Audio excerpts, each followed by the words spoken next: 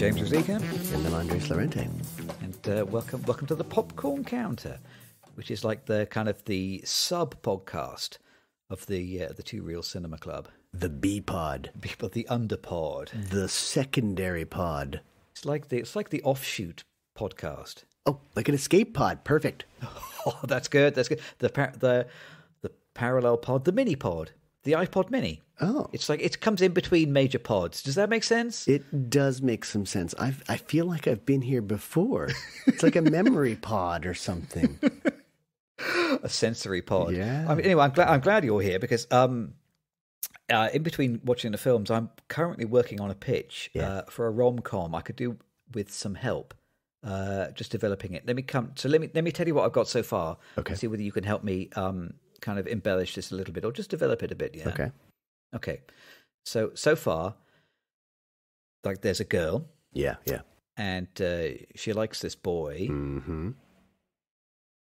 Well, that's it. Do you think you can help me flesh it out a bit? That's all you have. But that's all I got so far. Do you think that's enough? Well, my first suggestion is maybe don't write this at a popcorn counter in a movie theater. You might want to work at home or make like a writer, drink a lot of coffee at a Starbucks, use their electricity and their Wi-Fi. I think you'd be more successful. But they don't have popcorn at Starbucks. You have what you need to start. These days, it doesn't have to be a girl and a boy. Yeah, that's true. You're right. Yeah, I'm already falling into that sliding doors, white people problems trap. You don't even have to have girls and boys in it. Yeah, so maybe what is the old rule? Girl meets boy, girl loses boy, girl gets boy back. Something like that, right? That's what we were taught. Like they have to break up at some point. They have to break up. Okay, so they have to break up. Yeah. This is the sound of me typing. Absolutely, yeah. At some point, I think it's at end of Act 2 or midpoint, something like that, depending where you want to do it. So, but then sometimes they break up right at the start of the film. That would be good. I think that's done less often. Do you want to make yours very formulaic so it sells and you make millions of dollars, or do you want something that doesn't really get very much notice and is unpopular and basically drives you into another career? I prefer that one where I make millions of dollars. What do you think of that? Then I think they have to break up a little later. Okay, it's a midpoint. Midpoint. So who's this girl? How about Megan? Megan, that's good. So that's got that kind of that royal family aspect to it now. Well, yep, Megan is a hot name.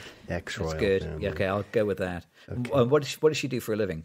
Well, it's convenient if she's already doing something in the romance industry. Maybe she's a matchmaker, or maybe she's just a baker of cakes because they do things. I feel like I might already have seen this film. This is so good. She's a baker of cakes. That's good. It means that people are going to have forgotten seeing it, and they'll be ready for another one that's just like it.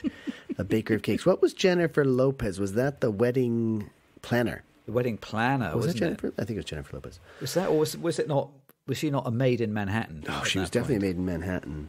But where she got locked in the trunk of a car with George Clooney. Was that all in the same film? Oh my God! Let's stay away from that. That's a bit morbid for so far. Maybe later in the film you could do that. So I think so she's called Megan.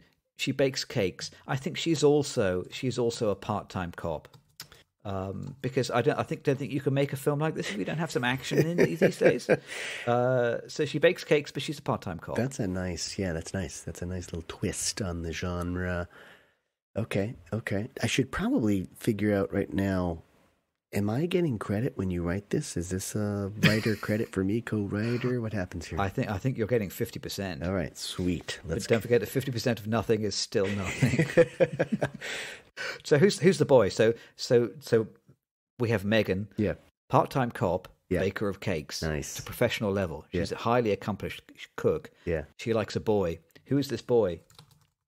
I get some kind of topical name. What's the name that's in the news a lot? Average Joe, like a Joe. Average Joe. Joe Biden. She likes Joe Biden. Yeah. She likes Joe Biden. Because that fits together with the cop part. She's some kind of presidential detail. Can we afford to get Joe Biden? Well, in a couple of years, yeah, probably. Are we not hoping that Joe Biden is going to be busy at least for the next 6 years? He's going to be padding the retirement here soon, so he'll need the extra money. Maybe we might have to have somebody besides Joe Biden. How about she likes Joe something? Joe. Oh, Rogan. Joe Rogan? Oh, God, no, please. No. Carry on. He could be a Joe. What's a good British name? You could have a cross-cultural rom-com. That way you get a bit more audience. It'll have to be Charles then. Oh, Charles. Okay. Charles. That's Charles that's the British King? name. Charles King? Charles maybe? King. Brilliant. Incredible. Okay, and so this guy. So she's Megan. Yeah. Part-time cop.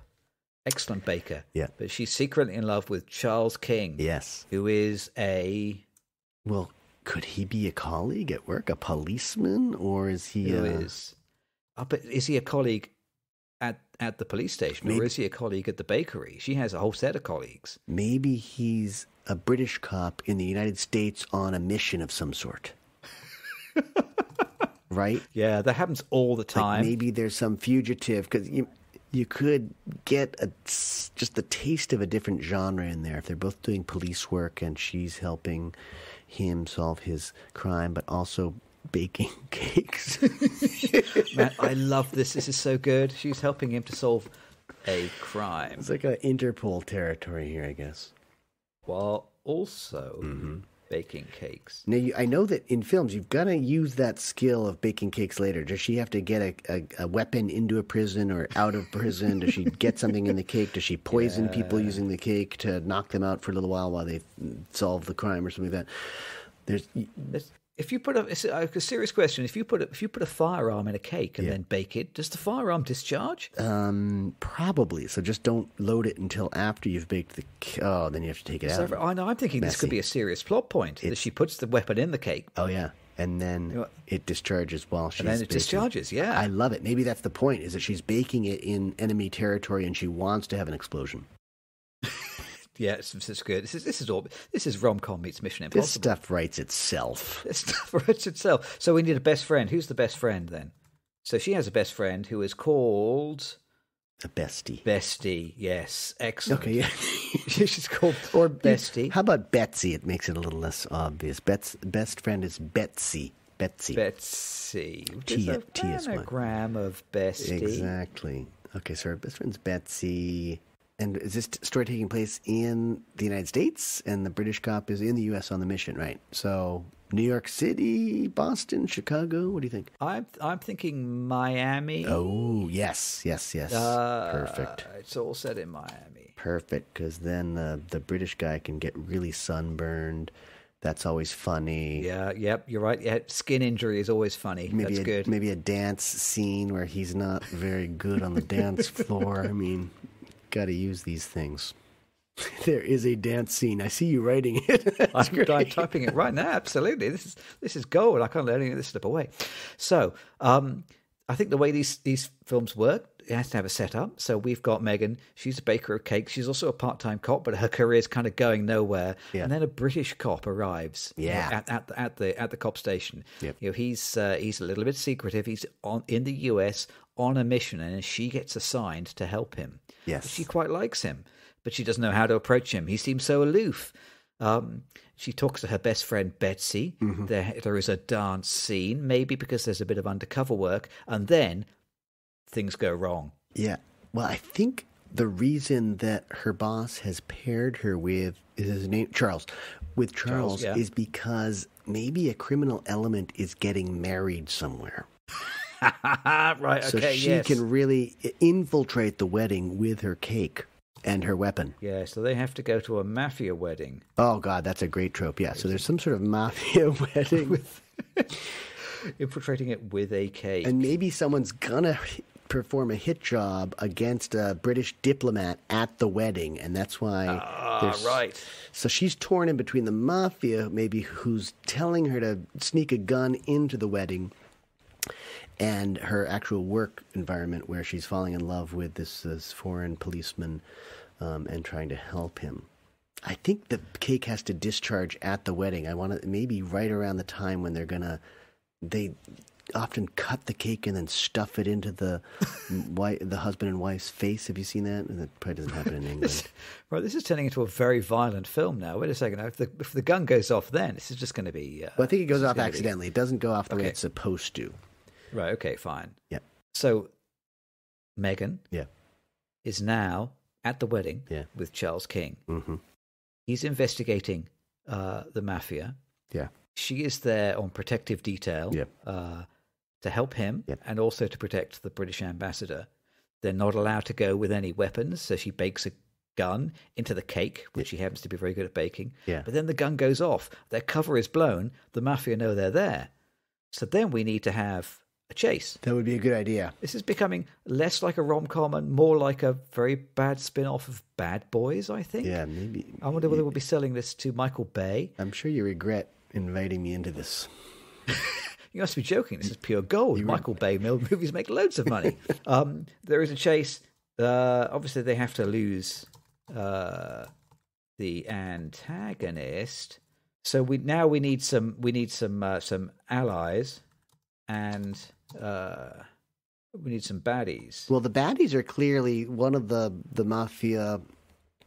Not a Don's is maybe it's his daughter getting married, something like that. It's usually something like that where it's but because they know that their family is a little violent, there are metal detectors. You've got to get the metal detectors at the wedding, and the wedding should be in some sort of prominent location, practically a castle or a palace, but a very nice place. There are so many of those in Miami, these castles. You're right, it's going to be very easy to find one of those to film at. Yep, good. A mansion, some sort of coastal mansion. Good, yep, I like it. And then what happens? So the set piece doesn't sound like it's the finale. It sounds like it's a spin-off. If the main crux of the story is that it's a romantic story about two people who are mismatched lovers. Yeah.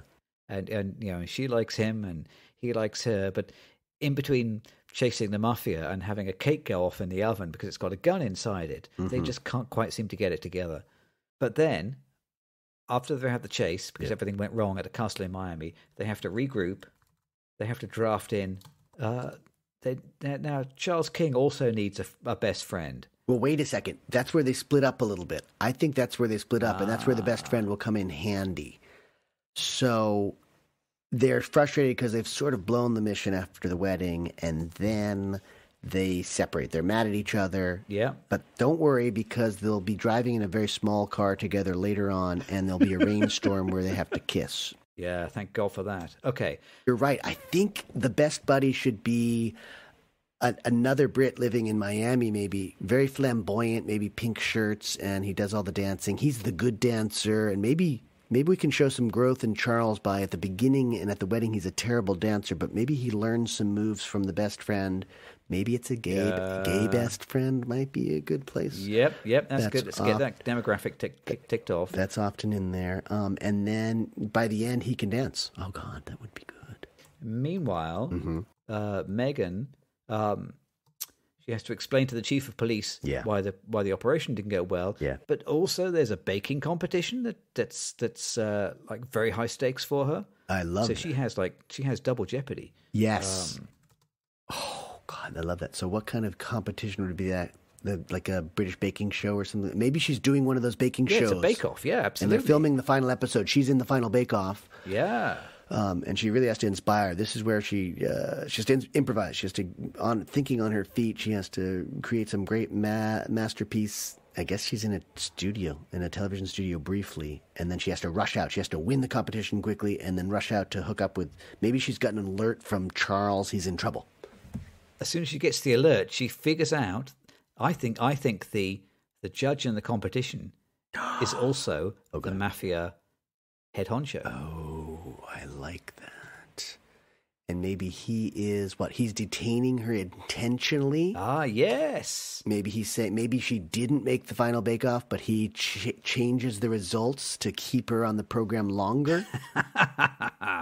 Right. That way he can say, "You, Megan, are going to the final bake-off." And then Charles bursts in at the last minute. He has some dance moves because he's learned to dance, and that's why they now let him into the studio. Okay. But obviously we have to change the sex role, so it has to be that Megan saves Charles using a gun that she baked into a cake. That could be. But to catch the mafia head honcho, they have to climb into somebody's tiny car. Yeah.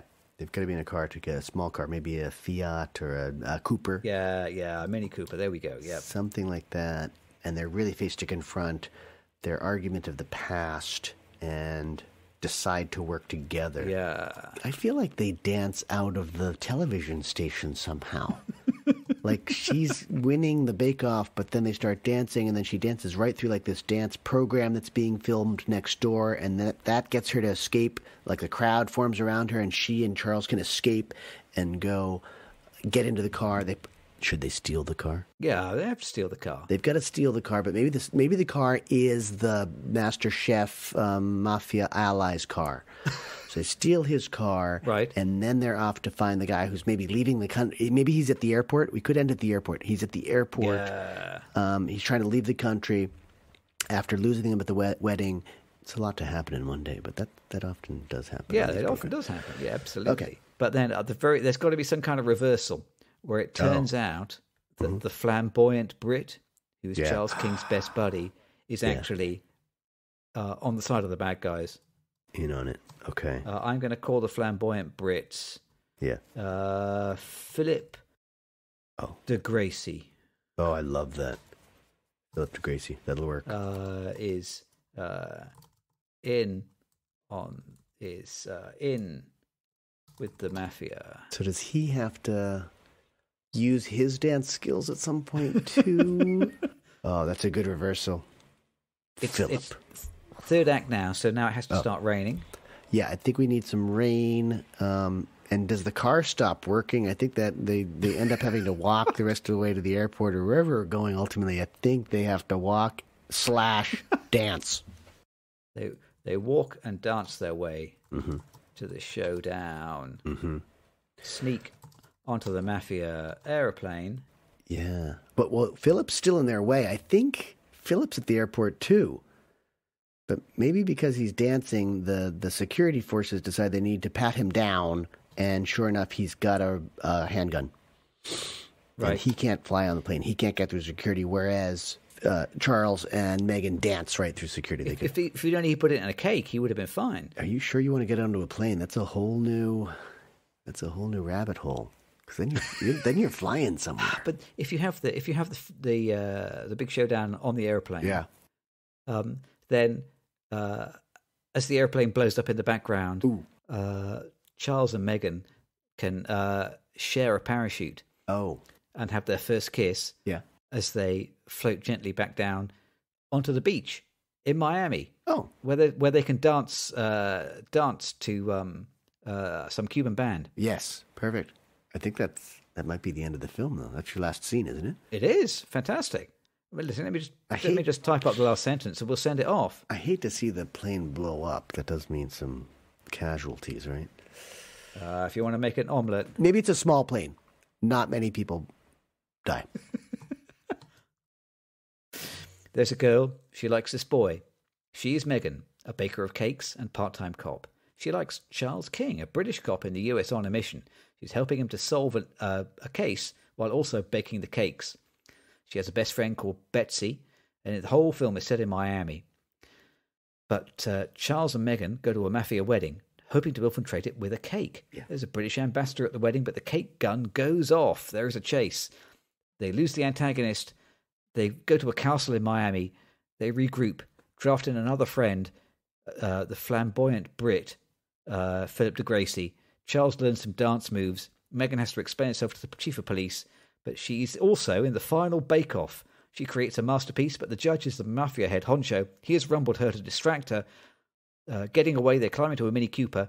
They have to work together. They dance out of the television station, win the crowd over, go to the airport. Philip de Gracie is in with the mafia. He betrays them. Now it starts raining. The car stops. They dance their way to the showdown, sneak onto the mafia airplane. The showdown on the plane ends in an explosion as Charles and Megan share a parachute to safety. And dance on the beach at sunset. Oh, my God. I never trusted that Philip de Gracie guy.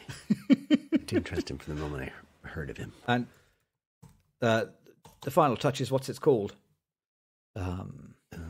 Well, you got baking and sunsets and crime. Mafia bake-off. Cakes of Love. Oh, that's good. Yeah. Cakes of Love. Mafia bake-off. Cakes of Love. Mafia bake-off. Cakes of Love. Cakes of Love. I think this is a great time to say the email address is tworeelcinemaclub@gmail.com. If you have some suggestions, we are clearly in need here. But we are all ears.